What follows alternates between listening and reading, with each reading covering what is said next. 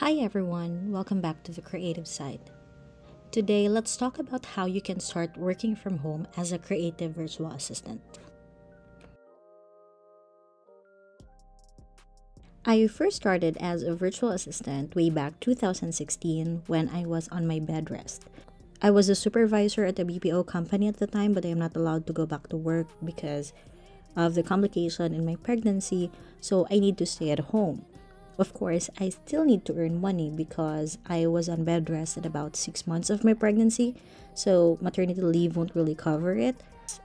So I decided that it would be a good idea to work from home.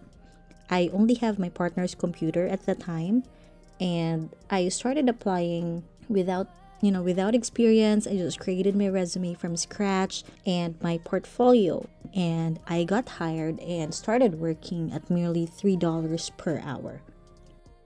If you are starting up, just a tip, I highly suggest you go for $5 per hour and above. This is for those that don't have experience. Of course, if you have experience, you should be charging more. So far, as a creative virtual assistant, I've been a YouTube manager, a Pinterest manager, social media manager, graphic designer, YouTube video editor, a web designer and developer. I've also created printables for some clients, website funnels for subscriptions. This is for coaches mainly. And I've also became an Amazon and eBay sourcer and an eBay customer service. Now let's talk about how you can start being a creative virtual assistant. Number one, list down all your skills or the things that you know how to do. If you have no idea where to start, I highly suggest that you watch my first video about the apps and tools that you should learn as a creative virtual assistant. Aside from your skills, also list down all apps and software you've used before. So if you're a designer and you've used Adobe products, list them down. And if you've used productivity apps like Trello, Asana, ClickUp, write them down as well because it will give you an edge once you start applying for jobs. The purpose of listing down your skills is that sometimes we think low of ourselves. And if you don't have any experience yet, listing down your skills can help you identify the job you can do and how you can help your potential client. Then you will include these skills in your resume to give you an edge and also to be more confident in yourself.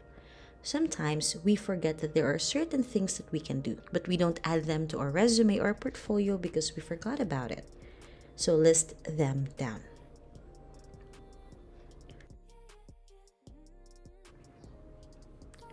Number two, equipment. You can't start working from home if you don't have an equipment. Clients will not provide this for you. If you already have a laptop that can handle heavy browser usage or can handle design apps, then awesome. You won't have problems at all. But if you plan on pursuing a job that would do heavy design works and may use Adobe products or video editors, then you may need to upgrade your equipment.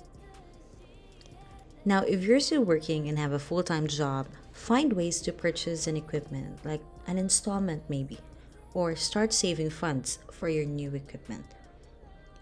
But make sure that you do all your research before buying one so you won't waste your money. Number three, start creating your portfolio. Start creating your portfolio by creating sample designs. You should start by making social media posts, graphics, stories, posters, ads, YouTube thumbnails, anything you can think of. It doesn't have to be for a real client. Just create sample designs to prove to your potential employers that you have the skill and that your skill fits what they need. Now you can start creating your portfolio in Google Docs or Canva, or if you're an experienced designer, you can do it in Illustrator or InDesign.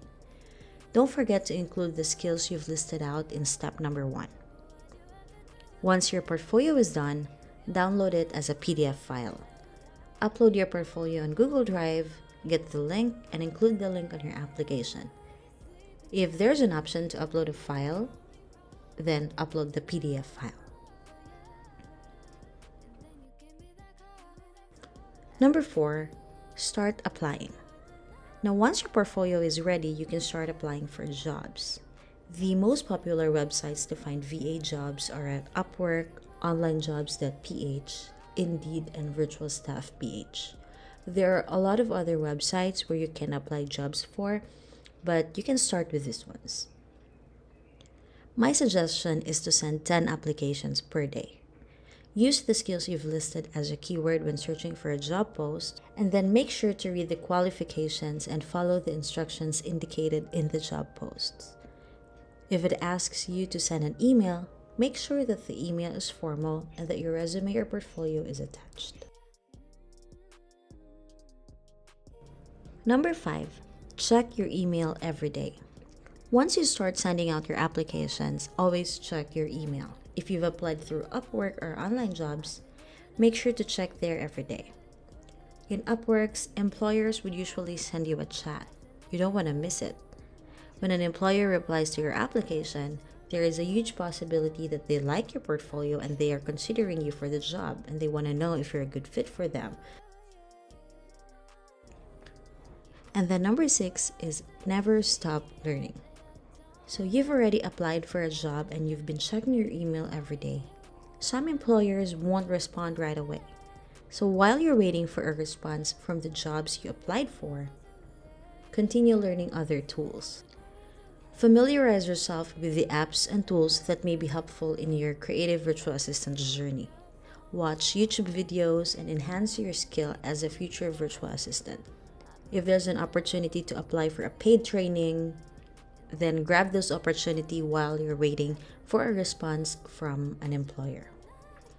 In conclusion, for you to start working from home as a virtual assistant, you have to, number 1, list down your skills and all the tools that you know.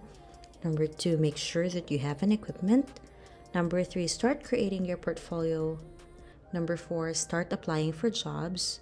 Number 5, check your email every day. And number 6 is never stop learning. Thank you so much for watching, and I hope you learned something from this video. Comment down below if you have any questions. And don't forget to subscribe to be updated on my next video to help you jumpstart your career as a creative virtual assistant.